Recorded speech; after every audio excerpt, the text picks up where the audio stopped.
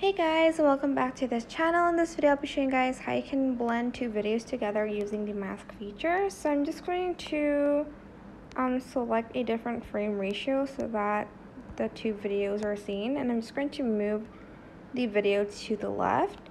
On the second video I'm just going to place it as an overlay, so select the video and you're just going to scroll here until you find the overlay button, which is this one.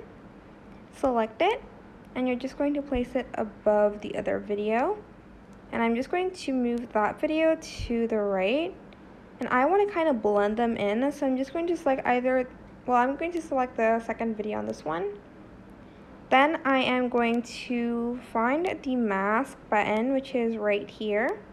Going to select it, and I'm going to select the horizontal one, and I'm going to rotate it this way 90 degrees.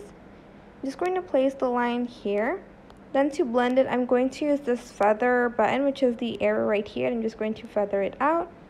Okay, maybe not so much, and I'm just going to select the image and I'm going to place it a little bit closer to each other. I might make it larger as well. And then I'll go back to the mask, button right here. Then if you want, you can feather it out even more. And you have those two videos blended. I hope this tutorial was helpful for you guys. Don't forget to like, comment, share. Also subscribe to this channel if you haven't done that already.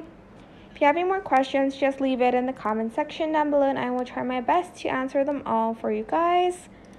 And if you found this video helpful, please click the thanks button above the description box down below. Thank you so much for watching. Goodbye.